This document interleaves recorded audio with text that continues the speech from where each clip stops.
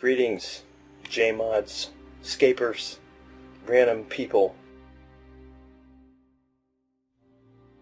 Woke up this morning, July 8th, 2019, to having 3 out of the 5 accounts you'll see in this video banned permanently for macroing without an appeal.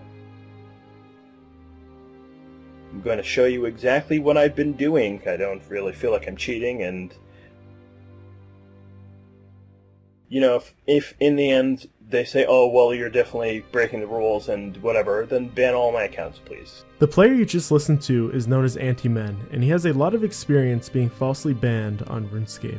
His story, along with those from many other multi-loggers that I interviewed for this video, sheds important truth on the current state of Jagex's support system. How, if you're a legitimate player that succumbs to Jagex's imperfect anti-cheating system, the likelihood of you being unbanned is reliant on exposure and community support, rather than being able to go through their official support system, as you can in many other MMOs. I've interviewed 4 players: Samurai PR, Antimen, Xortrox, and Schill. But before we get into their stories, I'm going to briefly thank the sponsor of today's video, NordVPN. This is a product that I actually use, and it's a product that has saved my behind before as well. Let me tell you a little story. So if you've been around my channel for a while, you know I interview all sorts of cyber delinquents. And while I was making one of those videos, I was on this sketchy person's website. I noticed in the code that he had an IP logger tracking my IP address in real time. Had I not been on NordVPN, which changed my IP address by redirecting all of my internet traffic through the remote servers, that person would have been able to see the city and country that I'm living in, and worse, he could have executed a denial of service attack against me, dropping my internet offline. But because I was connected through NordVPN, none of that was possible. This guy thought I was connected from the United States when I'm actually Canadian, and if he tried to DDoS that IP address, guess what? It's a NordVPN server and they've got great DDoS protection, so nothing happens. I did a video 3 weeks ago about the big problem that RuneScape players face with respect to being attacked by DDoSers. You can lose items, you can lose your hardcore Iron Man status, I mean the list goes on. But if you've got NordVPN, you don't have to worry about it. And there's a bunch of other use cases too, like they've got unlimited bandwidth. There's 59 different countries you can connect to. If you're in Canada and you want to watch American Netflix, this makes it possible, and vice versa. They've got a great deal right now on 2-year plans. You'll get a month free and a hefty discount. All you have to do is use my custom link in the description or coupon code CRUMB on checkout. It's a wonderful VPN, and that's a wonderful discount. You're paying the price of 2 cups of coffee for each month. You won't find a better deal than that around. So, to this very day, if you go on the 2007 Scape Reddit and post the word Antimen, your thread or comment will be automatically hidden because the mods have set it up to be a banned word. On top of that, Antimen's own Reddit accounts have been shadow banned, which means nobody sees any of the posts that he makes in the RuneScape subreddit, whilst it's not obvious to him that he's even been banned. We don't have the intent behind the Reddit mods censoring Antimen in this way, but we do know that it came after he made a series of posts highlighting his innocence as a player, explaining that his accounts had been falsely banned, and asking Jagex to respond on the situation. See, Antimen started playing back in 2015. He's part of a niche community in RuneScape known as multi-loggers. These are people that play on sometimes 5 all the way up to 100 accounts at once. Back in 2015, Antimen was playing on just 12 accounts. He played for a couple of years, building his accounts up to the point where he could afford more bonds to create even more accounts to keep multi-logging on. By 2017, he was up to playing a total of 24 accounts at once. He didn't suffer any problems over this period of time. It wasn't until October of 2017 that 7 of Antimen's accounts got randomly banned. He tried appealing it through the official support system and they were all automatically declined. He couldn't talk to a person at Jagex. He couldn't even do a write-up about the situation in the ban appeal. Frustrated and desperate, Antimen took to Reddit.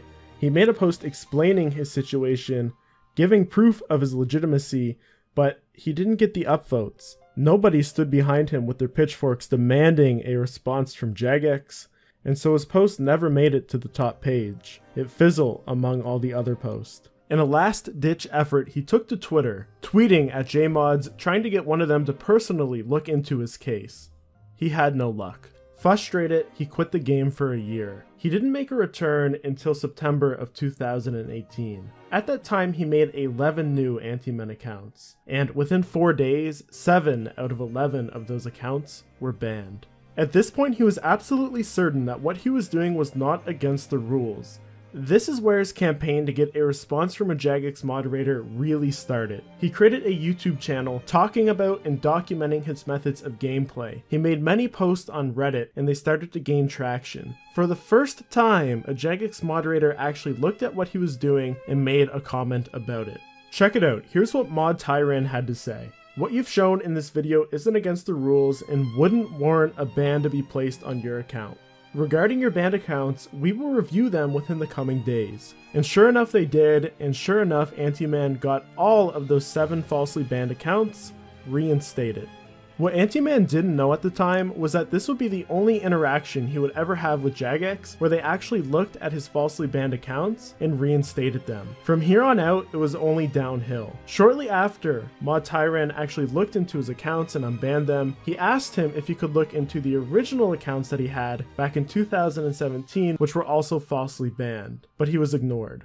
Now, despite this, Antimen kept playing the game all the way up until April of 2019. What eventually pushed him into permanently quitting the game is when he had 3 of his accounts get banned for training defense at monks, and then 3 more of his main accounts get banned while he was doing Corporal Beast on them. Of course, no support from Jagex, and by this point Reddit had shadow banned him, presumably so he would stop being able to post that these false bans are happening.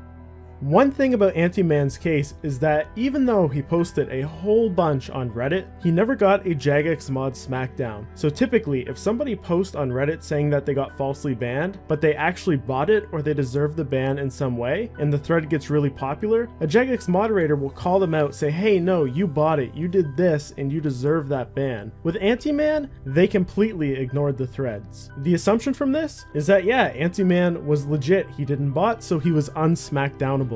So instead of rectifying the situation, Jagex chose to ignore it. That brings up another consideration. Jagex's official statement on their anti-cheating software is that they're able to accurately detect all bots. That is, their software is impeccable, it can't be wrong, and as such, if you get detected as a bot by it, no way that it's a false ban. But what we have actually seen time and time again is that legitimate players do get banned. RuneScape got banned on stream, Solo Mission suffered a false ban, Lynx Titan, the first player to ever max on the game, got falsely banned, and in all of those situations, because these players are of high notoriety within the community, they got the special privilege of a JMod looking into their situation and unbanning them manually. It's frustrating, really, and I want to get into more details, but first we're going to take a step back and look at what Xortrox, another multi-accounter, had to say.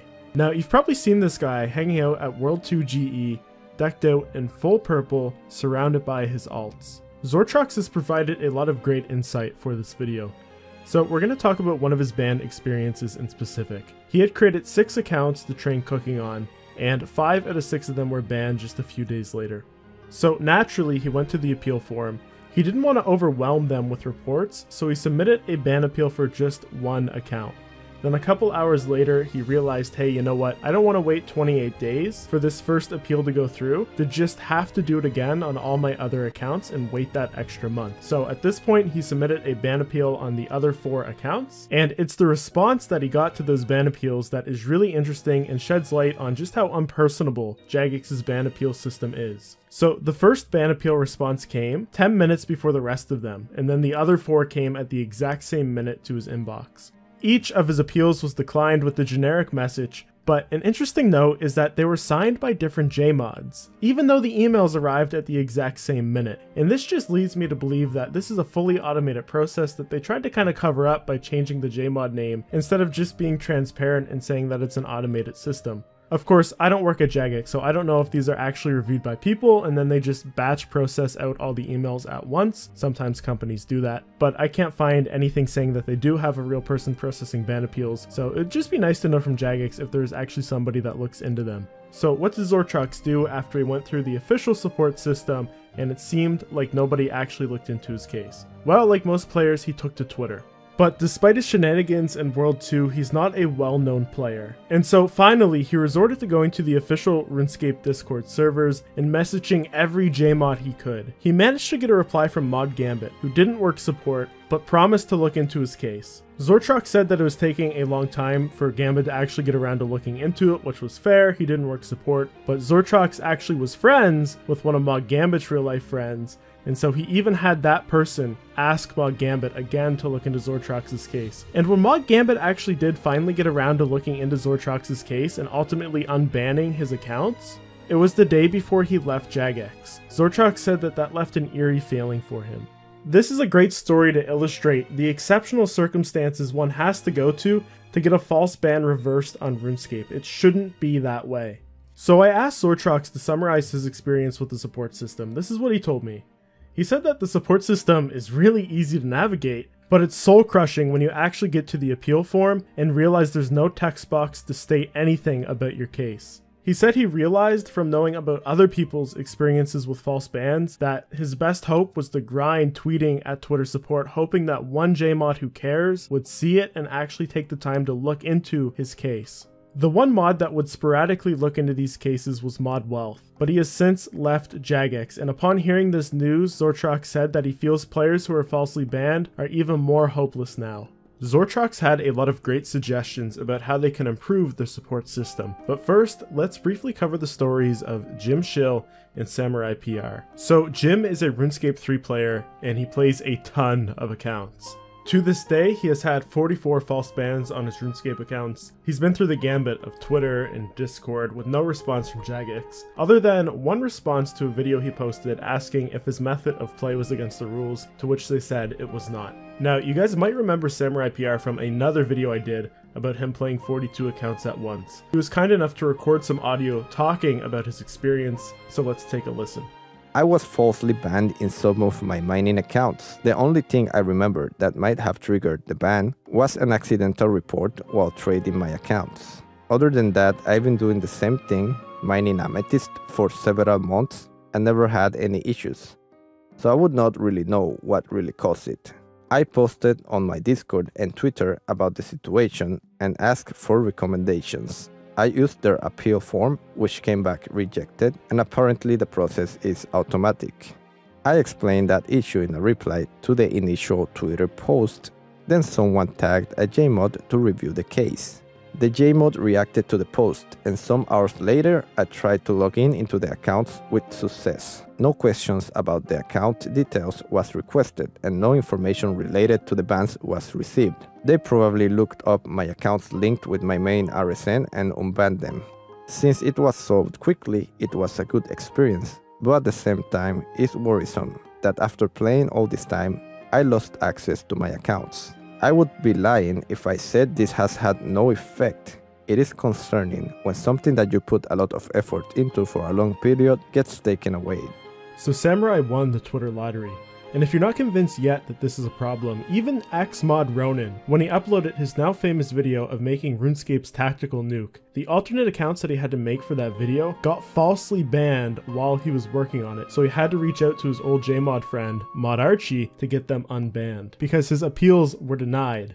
Now, don't get me wrong, I love this game and I think that the teams are doing a great job in a lot of areas, but support and security are really lacking. Apparently they have 36 people working on support. I don't know what they're doing. Maybe these people are all just working on billing issues, because if you have a problem giving Jagex your money, you can actually talk to a real person over email. But otherwise, it's just these automated responses or FAQ pages. It's not a limitation of finances either. In 2018, their end-of-year financial report showed that Jagex had made 44 million British pounds in profit. That works out to about 60 million USD. And Jagex's profits are way up for 2020, so they're making even more than that now. Now, with respect to how they can improve the support system, these are the suggestions that the multi-accounters gave me. Remember, this issue even affects people playing the game in the intended way, but multi-accounters are playing the game in this abstract way that's more likely to trigger the bot detection system, because the game was never meant to be played on a bunch of accounts at once. These people made for great interview material because they face this issue more often than other people do, so they've really thought about it. Heck, at one point Xortrox was trying to set up a contact point at Jagex that multi-accounters could reach out to have their false bans reviewed. No luck on that one, but these are the suggestions. Number 1, a real human team to look into ban appeals. Obviously something is wrong with the appeal system when consistently we see appeals being denied and then overturned when the player gets lucky and manages to reach a real JMod who will look into the case on Twitter, Reddit, Discord, whatever it may be. Number 2, you should be able to provide evidence on the appeal form, just so people can state what they were doing in game in these exceptional circumstances like multi-loggers playing 15 accounts at once. Number 3, make the experience personable. We see too often on Twitter support the bot will just link somebody to the FAQ page when the FAQ page is completely irrelevant to the issue they're trying to get solved. Good support systems, yeah, they send you to the FAQ page and then there's a button at the bottom that says let me talk to a real person because this page doesn't help. That is missing. You know, one argument that I see come up time and time again is that if they make any changes to the support system, it's going to be abused by botters, and I just don't think this is an acceptable excuse when real players are getting falsely banned on RuneScape and they're losing access to the accounts that sometimes they've poured thousands of hours into. I wonder what your suggestions would be to improve the support system. There's a ton of them all over the RuneScape forums. Jagex has seen hundreds of ideas tossed out by players. I'm sure they could come up with a system that works really well if they would just invest the money into it. But that's all I've got. I did another video a couple years ago on Jagex's customer support. That video talks about some additional insight that wasn't covered in this video. Don't forget to check out NordVPN. They've got a really good deal on that's not going to last forever. Link is in the description. If you enjoyed this video, consider subscribing. I'll catch you guys in the next one. You know, unbelievable that someone that is playing manually for hours a day on multiple accounts is suffering unappealable permanent bans. There's virtually no customer service here. There's no contact with humans, period, with Jagex.